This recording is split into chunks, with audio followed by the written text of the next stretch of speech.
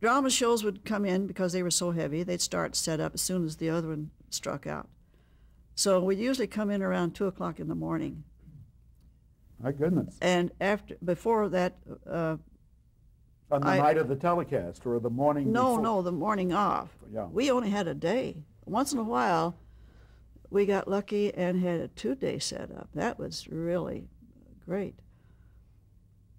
But in the back of the building, of the RCA building, were some storage rooms where all the props were. If you had to have an automobile, it was back in there. We would start the setup after having had an afternoon with the head carpenter on the setup. We had to mark the floor with tape. Excuse me. Load in all of our sets. And I stayed. Art directors always stay, because you just can't turn a plan over to a bunch of carpenters and say, here, you do it, you know, because you have to supervise. Yeah, but you actually are in the shop after it's been painted, and you check what we call witness marks. 3 slashes, 2 slashes, you know, to join the walls. Because after you get the walls up, due to the trucking problems and the elevator problems, you have seams. You know, you got seams in this wall here, but that's a movable wall. That's permissible. But you look at a plaster wall that you're trying to say fortification.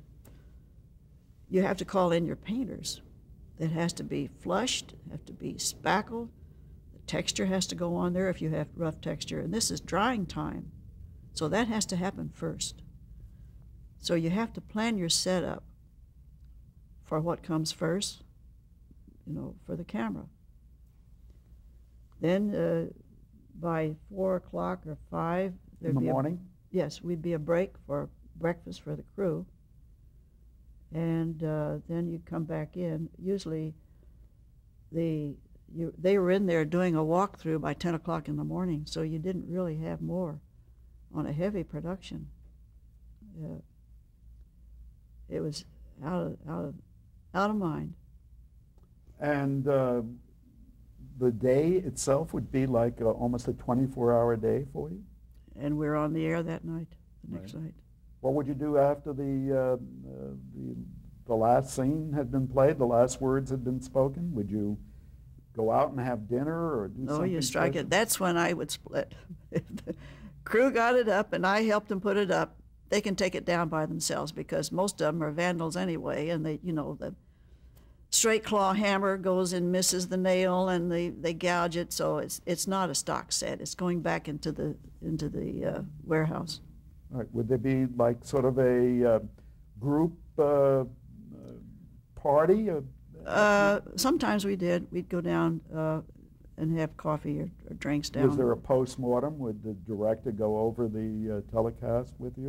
No, because the transmission has to be checked. The directors usually went to what we would call telecine today and checked the footage to see how many, if it went on the air properly. There would be a reading report, like we get a lab report on a daily.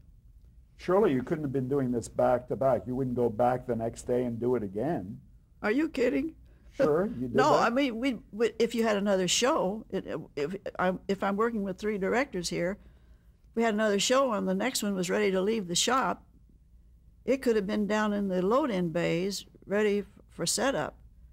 But I didn't, usually they gave us a day because there were other shows coming in behind us. You have to catch up on your sleep. Yes, you do.